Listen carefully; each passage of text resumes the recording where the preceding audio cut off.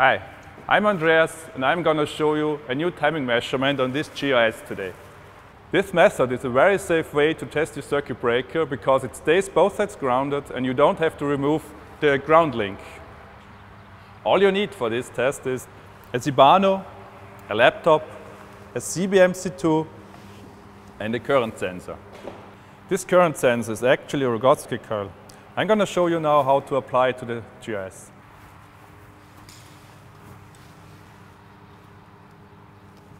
Because of its flexible design, you can use it on any kind of grounding switch. If you want to measure all three phases at the same time, you simply apply it on all three of them.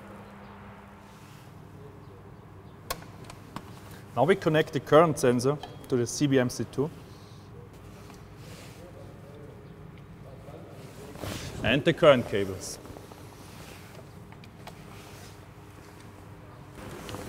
And the red one. We are actually using two red ones because we are injecting 200 amps.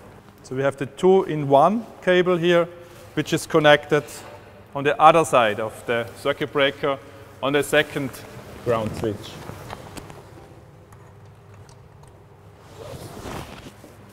In order to operate the GIS, you have to connect the CIBANO with the control cabinet of the GIS.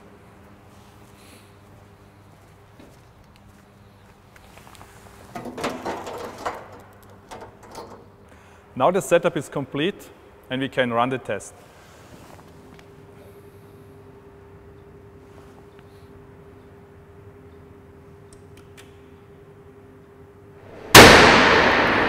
And here you see the results.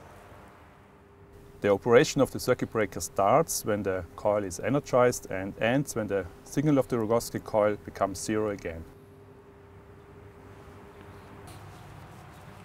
As you have seen, it was really fast and easy to apply, and you stay safe all the time because of the grounding switches on both sides of the circuit breaker, and you can apply it to almost any kind of GIS.